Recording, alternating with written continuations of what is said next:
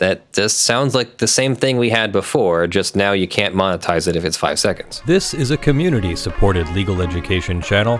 Find out how you can support our mission at the links in the description below. So YouTube has dropped an update to its copyright policies for manual claims on music. Let me read this to you first, and then we'll talk about it. Improving the creator copyright experience has been a top priority. In July, we announced timestamps and editing tools that you can use to more easily remove and resolve manual content ID claims. Today, we're announcing additional changes to manual claiming policies that will help address manual claims on short or unintentional uses of music. You can read more on the blog. So the core or key phrase here is we're announcing an update which prevents copyright owners from making money on manual claims for short song segments or unintentional audio, such as background music in a coffee shop. To be clear, including someone else's content without permission, regardless of how short the clip is, means your video may still be claimed and copyright owners will still be able to either block monetization or block the video from being viewed. As always, you can dispute the claim if you disagree,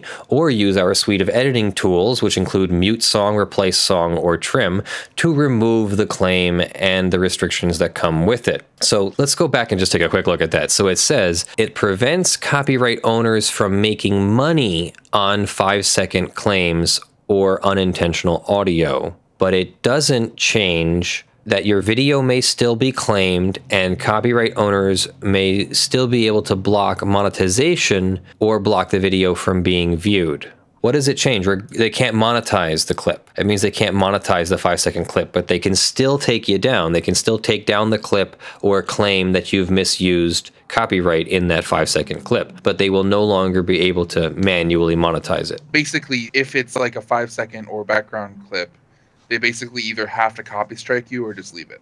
I think so. Let's see if it says. How do you define short segments of a song? It means single-digit seconds, 5 seconds, but there are special cases and exceptions, such as when the entire video is mostly made up of compilations of short music clips, such as a mashup, which was my first question and apparently their first answer. Creators also shouldn't focus on a specific threshold or time limit, but should be aware that any use of unlicensed music can result in a claim. That just sounds like the same thing we had before, just now you can't monetize it if it's 5 seconds. How do you define unintentional use of music? It includes instances where a song wasn't intentionally added to a video by the creator, and there is no interaction between the creator and the music. For example, a car passes in the background with music playing, or a television is heard in the background from another room. So that's cool. So YouTube will consider now that if you didn't mean to include music, and I'm assuming this has to be like at some kind of obvious standard. I don't mean like if there's crystal clear background music playing that was literally added through a non-linear editor. Yeah, that's pretty much not what we're talking about here. We mean if I'm recording this show right now and my neighbor who works on his house next door, because my windows are paper thin, and yes, I'm going to have to replace the windows as soon as someone moves in there and starts playing music. I know, and it's my thing. I'm not upset about it at all. But if my neighbor started playing music now and it played through here, Twitch or YouTube could mute the stream because, or I get a monetization claim or something because I had used that music. Well, I didn't mean to use that music, and it might be pretty obvious from the quality of the music and my commentary on it that it's coming from some other place. You know, maybe I say, oh, sorry about the background music, my neighbor's playing his radio or whatever. So that's what they're talking about. How will the policy be enforced? As of today, partners will be notified of the new music policy as well as any new manual claims that don't adhere to it. We'll ramp up policy enforcement mid-September. After that time, those who repeatedly fail to follow this policy will have access to manual claiming revoked. So you can still be abusively claimed until mid-September, whenever that is. That's YouTube's opinion on what mid-September is, not yours. And if those people abuse it, maybe YouTube will revoke their access to manual claims. What if more of my content is blocked as a result of this policy change? These changes will likely be accompanied by new challenges, including a potential for more content to be blocked, but we feel that this is an important step in creating a fairer system for creators and music partners in the long term.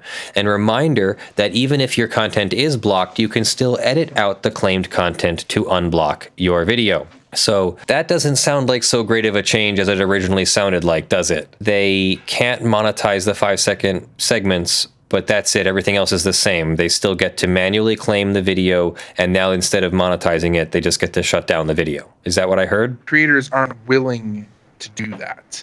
A lot of times creators aren't willing to copy strike a video, and instead will claim it monetarily.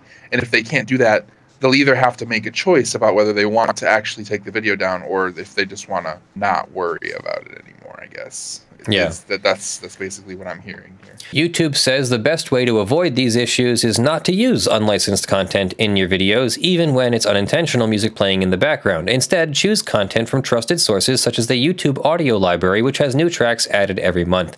If you do find yourself with an unintended claim, you can use our editing tools to remove the claimed content and the restrictions that come with it. And of course, if you feel that your use qualifies for an exception to copyright like fair use, which is an exception, but it's also a right. Fair use is a right itself. Be sure you understand what that means and how our dispute process works before uploading your video. Our enforcement of these new policies will apply to all manual claims beginning in mid-September. So it's not even really being enforced now. It's just being informed now. And we strive to make YouTube a fair ecosystem for everyone, including songwriters, artists, and YouTube creators. We acknowledge that these changes may result in more blocked content, but we feel this is an important step. Our goal is to unlock new value for everyone by powering creative reuse and content mashups while fairly compensating all rights holders. So it's an interesting policy, and I don't know whether I like it or not. I think we're just going to have to see. So on the back end, so say I have my my video and you can hear music in the background and somebody else claims it. Do they get all of the advertising revenue for that, or do they get a portion of it? So it used to be that they got all of it, minus the YouTube cut. I mean, YouTube's going to take the 45% or whatever the agreement is. It used to be that they would get all that revenue, and now it's only the revenue if they only get the revenue if they win the dispute. But yes, if they win the dispute, they get all the revenue. So if there's no dispute, or if they win the dispute, they get all that revenue. Basically 100% of the non-YouTube cut of the revenue. So nothing goes to the creator who made the video then, even if the video is an hour long and they made a 6-second misuse of copyrighted content, which is actually the way the law plays out. If Katy Perry misuses Joyful Noise, the disgorging of the profits is all the profits, not some small portion of the profits because she used some small portion of Joyful Noise. No, it's a disgorging of the profits. So let us know what you think about that in the comments below. Do you agree with me that this is not as great a change as it originally sounded? Or are you still confident that this will be a positive change and make for a better world for YouTubers, etc.?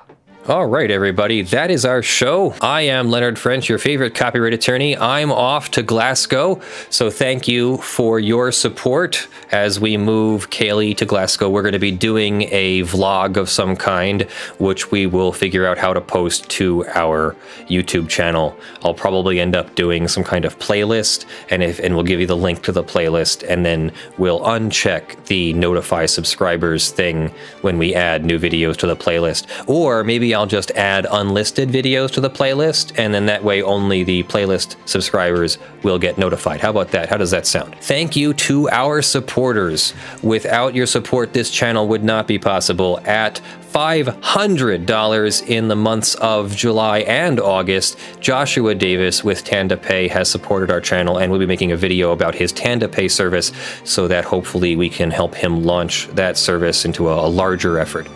Thank you to the $50 plus supporters: John Steele, Gavin Barnard, Eevi, Kyle Mudrak, Michael Pearce, Negrey, blackleaf, Spirit Bear, Daniel Perez, Snorre Wisotzky, NotMike, Joe Tyson, and King Macro.